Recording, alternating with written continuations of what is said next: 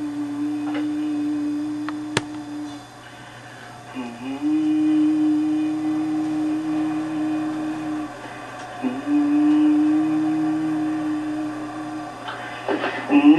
O Father,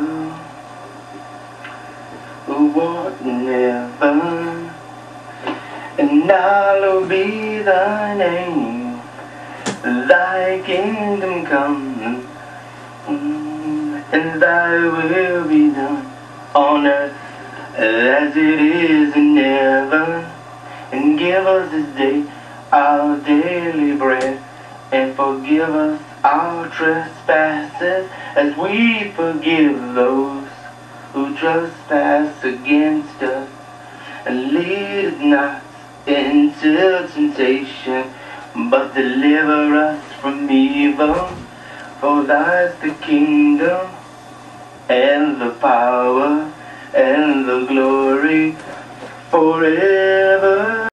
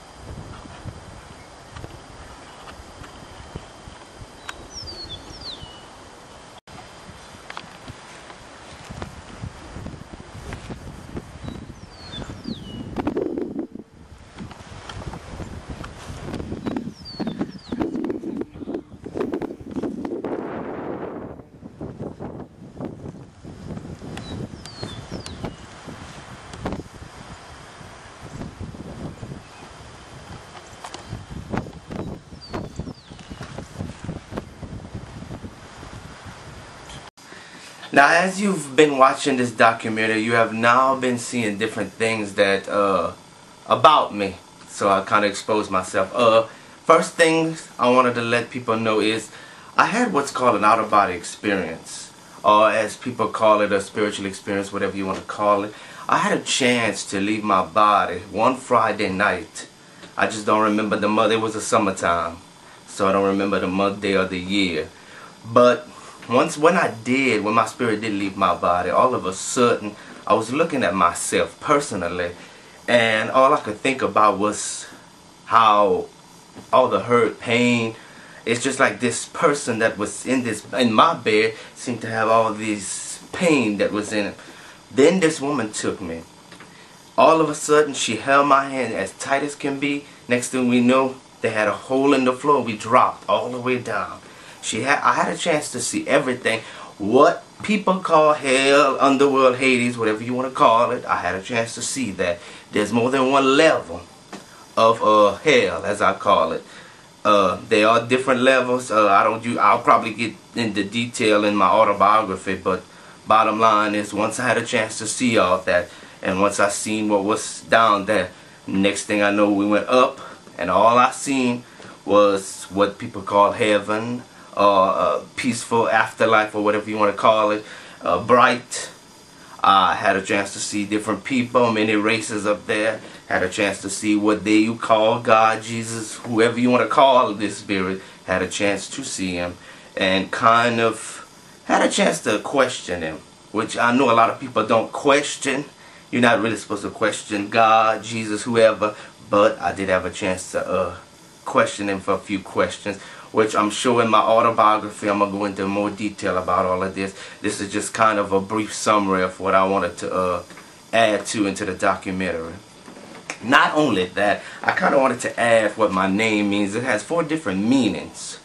One of them, it means God will establish. It also means God will exalt, God will restore, and God is high. Also, throughout this documentary, I also wanted to talk about kind of personal hell. I say personal hell, but it was as a teenager, and throughout my autobiography, I'll go into more detail about it. But I did kind of have kind of an abusive ex-stepfather, kind of I guess, beat me every now and then. I mean, have you ever had anybody chase you with a knife or gun? I guess mainly it kind of made me a little stronger. I'm not the person I guess I would be, but I'm the person I am today. Also, not only do I want to add that, but I've been hearing a lot of rumors, especially with me, of my sexual orientation, which I want to kind of clarify, and I want to go into kind of detail. But in my autobiography, I'll detail it, bottom line, brief detail. I believe in people, whoever you are, no matter race, religion, color, whoever, sexual orientation. I have a lot of artists that are different sexual orientations, different racial backgrounds, mostly are rappers. And as you will see this documentary, you'll see some of my pictures of some of my artists in here. Bottom line is, bisexuality is not homosexuality.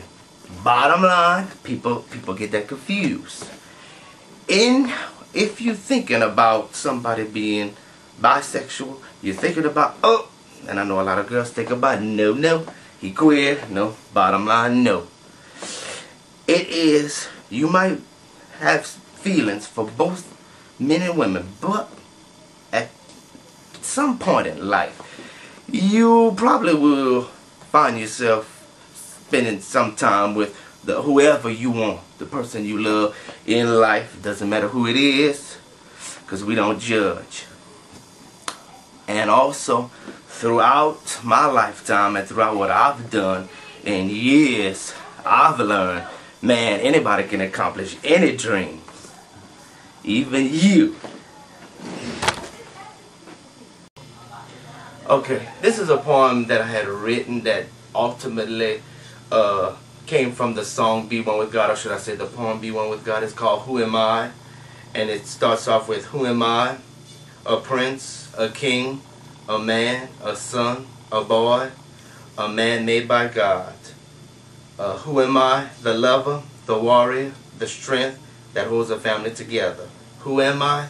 A man. I am the creation that the Creator has made.